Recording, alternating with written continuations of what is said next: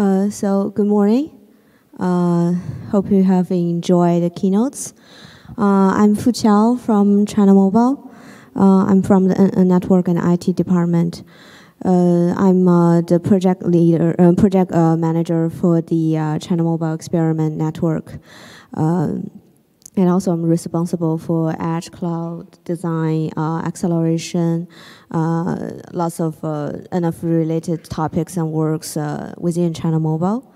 So in today's talk, I would like to share the national experiment networks of NFV testing in China Mobile, what kind of testing we have worked on, and 10 lessons we actually learned from all these testing. So I will first begin with some of the basic future network architecture in China Mobile. I actually use this picture a lot when I introducing the future network for China Mobile. We say that the future network is based on new data center, new network, and new orchestrator, which the new data center is based on traditional central office. We will redesign so that it will have the NFV infrastructure base to support all those virtualized network functions. And we have our new network based on SDN, so as to improve the agility of the network.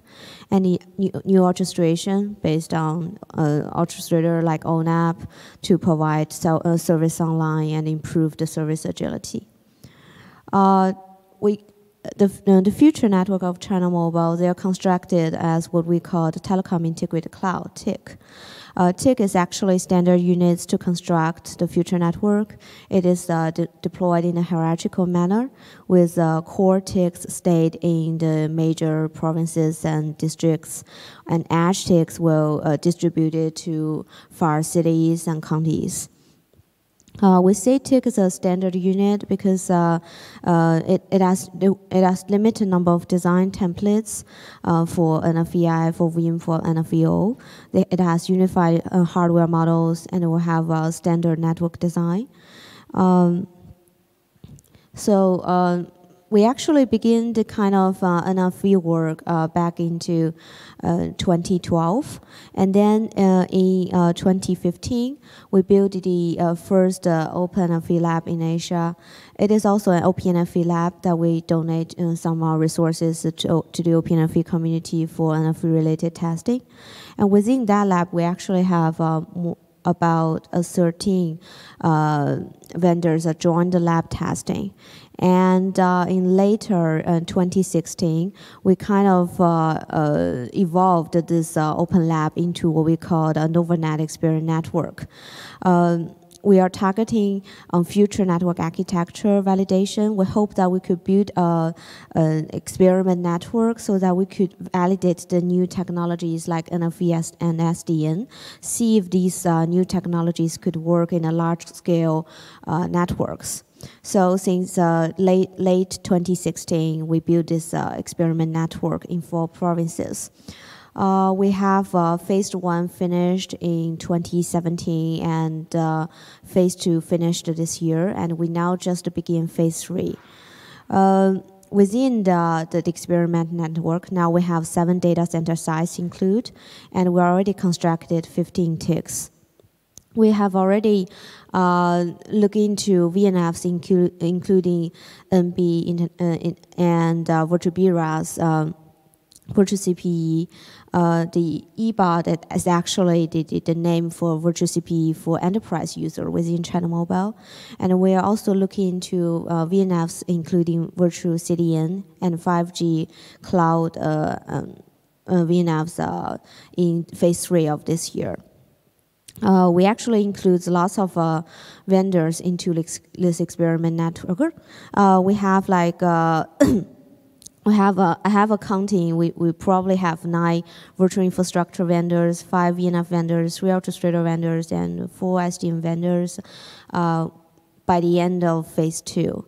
And now adding phase 3, I guess the number will increase as well. So this is a basic idea of how we actually promote this whole experience network. It is not just a network that you do testing, but we're also including self-integration and some key features review into the whole experience network work.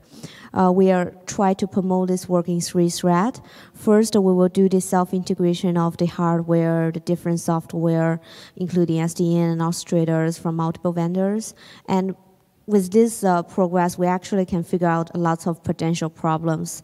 And we could get first-hand experience for this whole future network integration and operation, and where we should change, what we should learn in advance. These are the new things that if you want to operate a new NFV network. And then based on the new networks that we integrated, we are doing multiple testing, include virtualized infrastructure testing, multiple VNF testing, SDN testing, manual testing, a lot. And then, based on all the integration and testing experience and results we get, we actually begin to review the key features, like is the virtualization of telco services ready enough? How should we actually benchmarking and choose this virtualized infrastructure layer? A lot of different things actually can be answered with all this testing. So in this today's presentation, I actually will share 10 things that we actually observe and hope it will help some of the community work here. A little recap on what we do for the passing 2 phases. In phase 2, which begins late 2016 and end in the middle of 2017, we actually include 5 data centers across 3 provinces. We test the virtualized platforms from 5 vendors.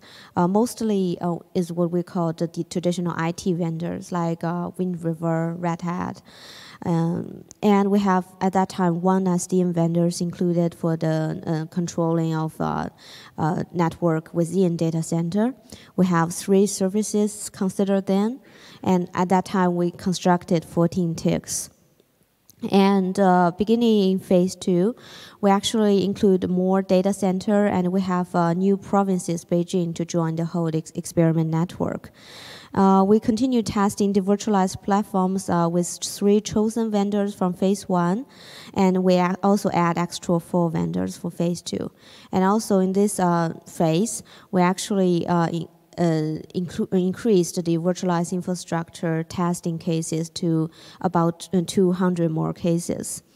And in phase 2, we have more SDN vendors join the test, and we also test the SDN control among data centers. And we have new services included, virtual bureaus for phase 2, and we have 15 ticks constructed in total. In this September, we begin phase 3. We still have 7 data centers for provinces, but this time we move more our focus to edge cloud infrastructure testing, integration automation testing, ONAP field trials, and 5G network testing.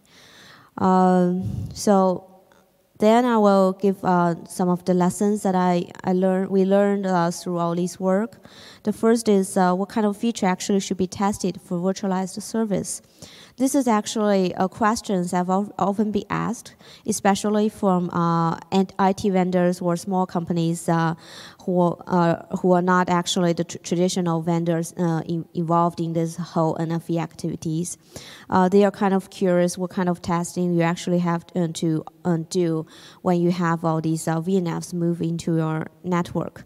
For now, we actually we are still actually following the traditional telco services testing routines, like you have functional testing, you have availability testing, you have performance testing, but also we add some new testing about what we call as virtualization testing.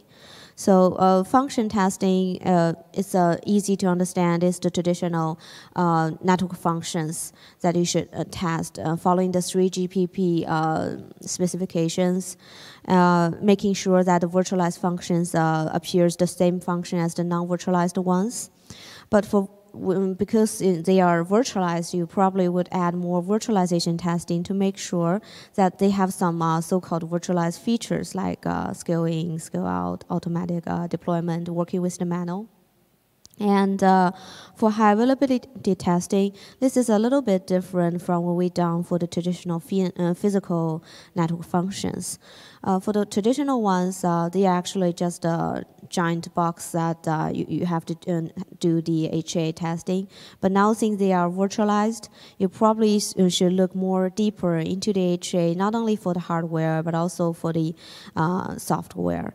Like we have testing for the VNF layer, making sure that the function should follow the same SLA as the traditional services, and also for the VNFC layer to make sure that the VNFC should be capable of self-recovery.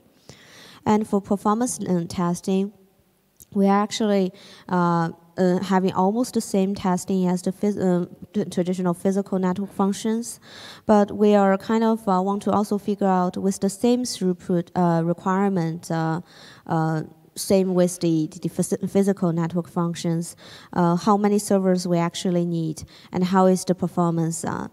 If probably there are too many servers required, or products can hardly meet the performance requirements, it probably make no sense for us to virtualize these services for now. And lessons 2 is are telco services ready to be virtualized and deployed? This is actually also, I was being asked a lot in some different situations when they say, do you think really some of these services it could be virtualized? For us, you can see that most of our testing mainly focusing on core network services at the beginning. And then in phase 2 and phase 3, we add more edge services like virtual BRAS, virtual CDN. So we had some of the observation here. For the virtualization of control plane services, we think they are quite ready. But virtualization for the user plane services probably needs some further testing and verification. For example, for the user plane, for the mobile core, the deceleration technology is something that we're worried about. And we also observed a certain difference of performance when you're using SRWay and OVS-DPTK, because OVS-DPTK sometimes we actually observe some considerable performance fluctuation. So these are things that you have to take better consideration into. And about the user plane for the residential gateway, we actually have a considerable performance loss if you use virtualized user plane. So again, the hardware acceleration should be utilized. And also, we have done some performance testing with 25 gigabytes and 40 gigabytes NICs, and we see that probably for user plane, these should be considered as well. So mobile core services are mature enough. We see a lot of vendors, they already have some product-ready things that they could put in our experiment network to do the test. But the others should be improved for virtualized features, like what we see for the virtual CPE for enterprise users. In phase 2, when we are doing the testing, most of the vendors' product, they cannot do scale in and scale out. And lesson number 3 is what kind of feature should OpenStack be tested? I also work in the OpenNFV community, and this is the question always raised by OpenNFV community, because we are working on the OVP program, trying to give some verification capability to the community on the open infrastructure for telco. And one thing we are considering is actually what kind of services what kind of testing we can actually conduct for these OpenStack services to make sure that they actually fits into the telco requirements. So for us, we actually have quite complicated virtual infrastructure testing specification. I guess for phase 1, we have about 50 test cases, and then moving to phase 2, we increase that to 200. And now I guess the specification is more than 300 test cases. So it's a huge workload. We have a test case including functional testing, interface testing, performance testing, availability testing, and physical infrastructure provisioning testing. And for the functional testing, they are actually quite basic you can imagine includes the virtualization function for the hypervisors, virtualized resource management for the VM. They are actually quite general. But for interface testing, we are more working on making sure that the VM non-spawned interface follows the open source OpenStack non-spawned API, hoping that using this, it will help us to ease the interface between the NFV and the VM. And for performance testing, we actually have multiple tabs. For example, stress testing, how many VMs, subnets you can actually create for the given resources. Compute testing, how much time it will take to create, delete, or recover a certain amount of VMs. Network forwarding testing with vSwitch and SLV. And also availability testing, including the availability for the VM, for the hypervisor, the VM, and the database. And then comes to lesson number 4 is OpenStack platform good enough?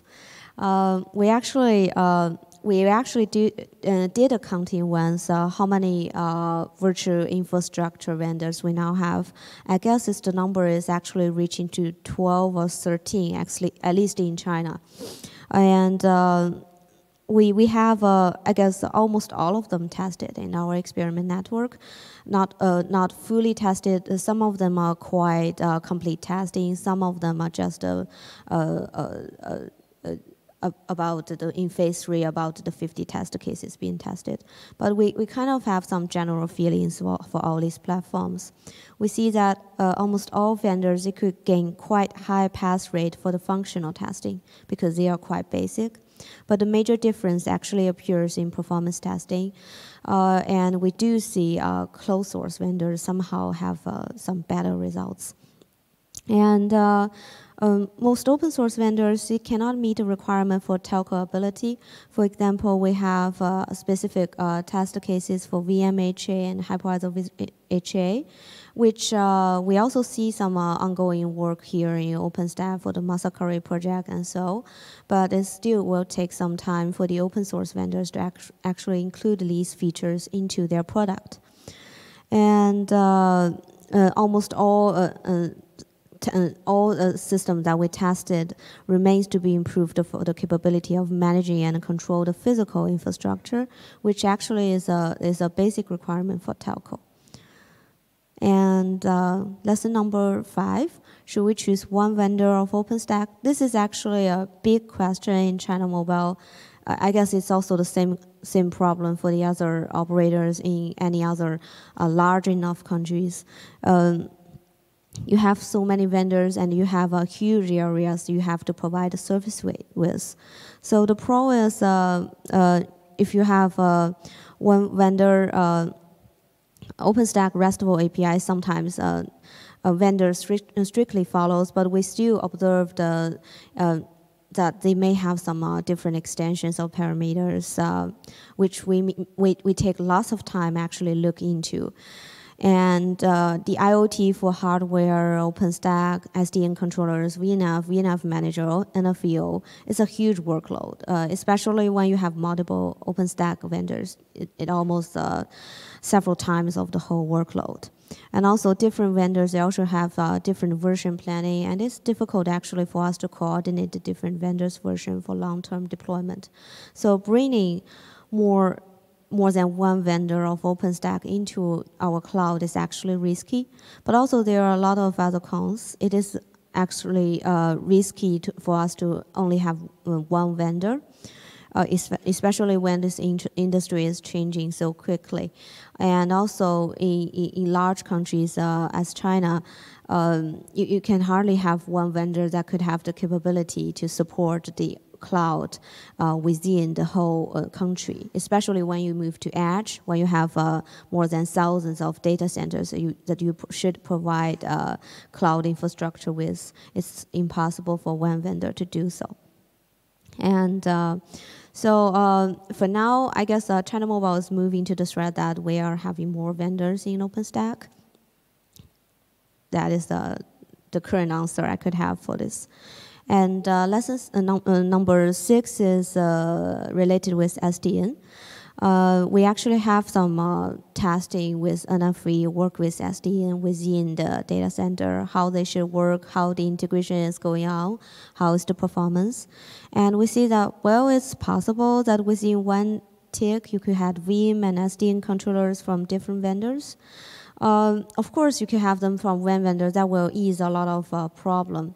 But to us, the problem is the SDN controllers, they actually have to work with a lot of hardwares, like the firewall, like the gateway, the TOR,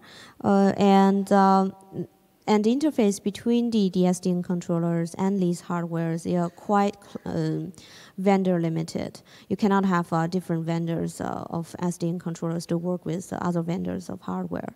So somehow we are kind of purchasing these hardware, these firewalls, gateways together with the SDN controllers. And then if they are adding together with the VM, that will be a huge procurement for us, which is somehow probably will bring some problems. So we are seeking whether it's possible that we could have VM and SDN controller from different vendors. So SDN controller's northbound is actually interconnect with OpenStack Neutron. So that is a standard Neutron plugin, which we actually have found little, if any, problems.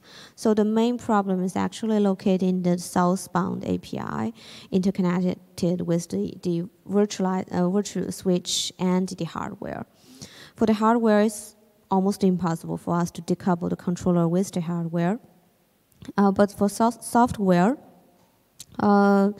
we actually see that most of the VM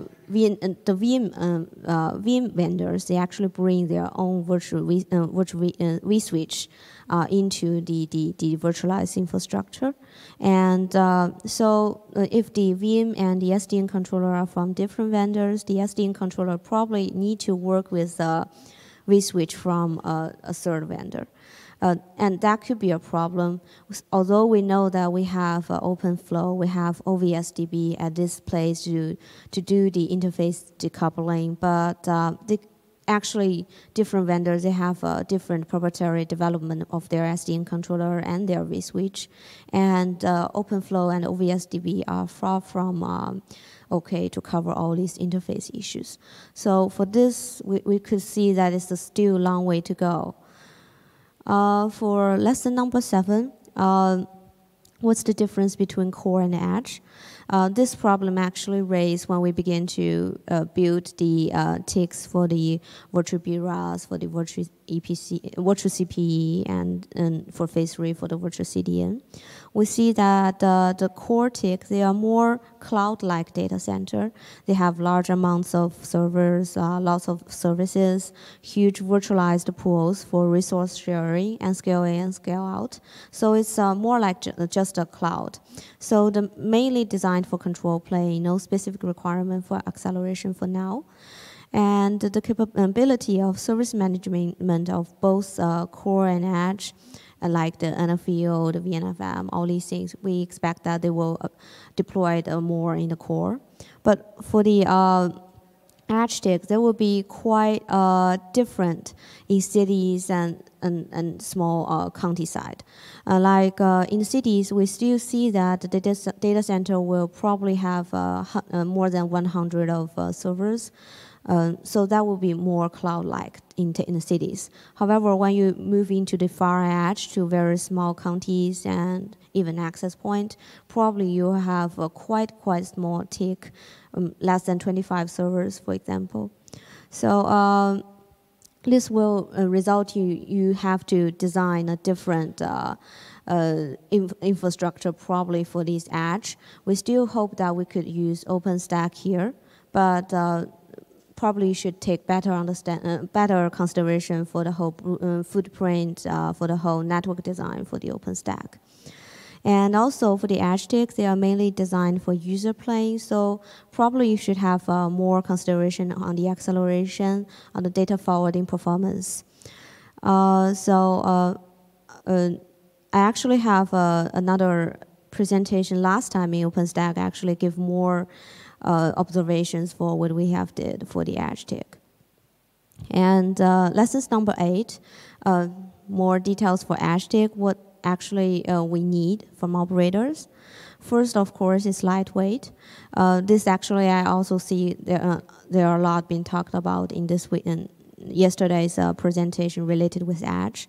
We see that the control plane, including OpenStack, Kubernetes, SDN controllers, they should all be considered to have limited resource and to use at Edge. And container is something we should consider, especially when you have MEC applications, including this Edge network. You probably need to provide with them the container as a service. But how to provision these containerized resources together with the virtualized resources you already probably have at the edge for the VNFs. This is something that we have to take better consideration. And also, multi-VM orchestration and management probably is a necessary thing when the network is distributed in a large cloud. And so that you could ease the management for image, for patch management, and for the API. And also, unmanned self-provisioning is something that you should care about more in the edge. And this also somehow require high reliability for Edge, and probably might be contradicted with the limited resources here. And acceleration. Acceleration is very important for the Edge. Now we have DPDK, SLV, a lot of smart NICs, FPGA, GPU, how to actually efficiently utilize these acceleration resources, and also to virtualize these resources so that the VNFs sit on the virtualized layer. They can see the resource, use the resource in a manageable way, and also an abstract API should be defined so that the VNFs sit at the virtualized layer. They do not need to worry about what kind of acceleration chips they are actually using. And we're also thinking that probably a general resource pool for both the telco functions such as 5G, UPF, and the third-party applications like MEC should provide at this level. So this will mean that you have to take better understanding on how to manage this unified resources and etc. And lesson number 9 is how should we do the integration? We actually did lots of integration for the different ticks.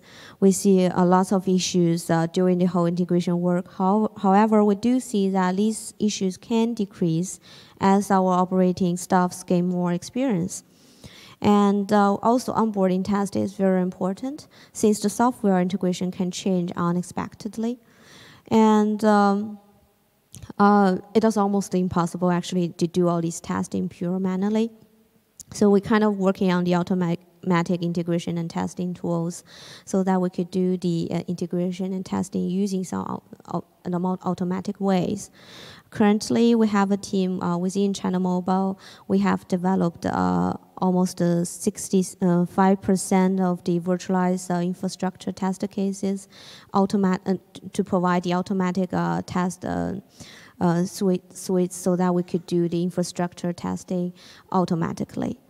And also, we think the fine-grained automated integration and testing procedure should be defined to replace the traditional integration and maintenance procedure in operators. This will bring key values for the network virtualization. So the last one, what else should we test it? This is actually what we also would like to conduct in the following phases of the NovaNet Experience network. First one is 5G. We see that there are still lots of technical gaps actually exist at the edge, like lightweight control planes, like accelerations. These things should all be tested in some experiment network to figure out the gaps. And another thing we should look into is the cloud native thing.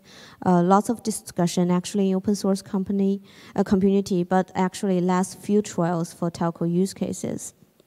A suitable framework to host the container and the VMs should be worked out, and also the related manual workload should be also defined. And again, acceleration, cost and power efficiency should be considered for software and hardware acceleration for user plane services.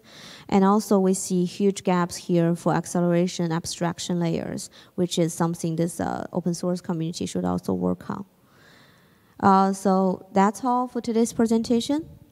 Any questions?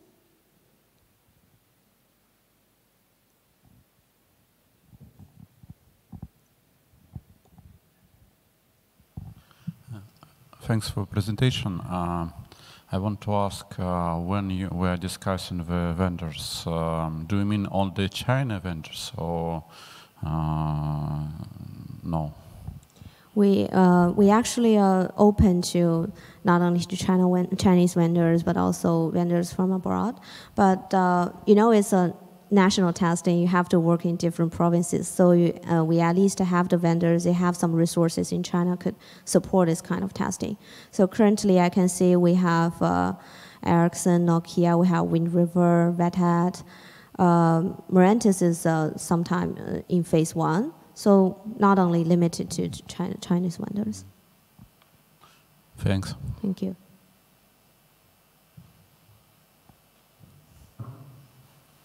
Thank you for this great presentation. I'm just curious about something from this page.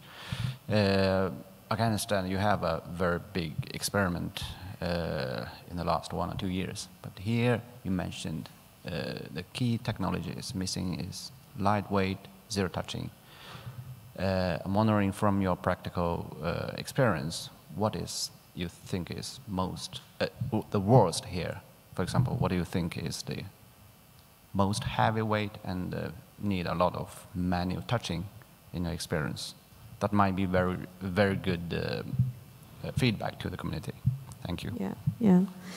For our experience, we see that the whole procedure that you bring up the OpenStack cloud, the VM layer, the hypervisor layer, they actually take more time. And once that, another thing that you should worry about is when you have the Orchestrator, the VNF and the VM working together. This is something take a lot of time. Although we have specifications, we have the SC, we have the OpenStack APIs, but always problem exists here. So these are things that actually take time. And for what is heavyweight, currently we actually think that probably the OpenStack control plane and the SDN controllers are two things that we should need to take into consideration for lightweight design. Because for the Orchestrator and VNFM, you still have solutions as to put into the core and have it control the VNFs located at the edge remotely. But at the edge, you have to have your OpenStack. You have to have your SDN controller somehow. These things, they are too big for now. For example, for OpenStack, normally you have at least 3 control nodes. For SDN controllers, now almost all the vendors reply to us. They have 2 servers they have to locate for the SDN controllers. So these are things we need to look into. Yeah, thank you. Thank you. Okay. Hey, Sebastian from Digital. So, quick question about the future structure of Edge Cloud and the outlook of what you're trying to test when it comes to 5G and beyond technologies. I mean, as you probably know, we are working closely in 3GPP together on SBA architecture. So the service-based delivery of the, at the moment, functions in the core network that should be delivered at some point as services and instances. So is this part of your Edge focus to actually support SBA solutions, or is this something that is not on the radar? Thanks. I'm actually not responsible for 5G, so I don't think it's proper for me to answer that question. That is more 5G strategy things that I have to have my other colleagues to answer. For us, our targeting for the whole TIC, including core and edge, we're providing for the future 5G network. We are working together with the 5G people, hoping that we could fit into the requirement from the new 5G cloud. That is actually how we program this whole network. Yeah.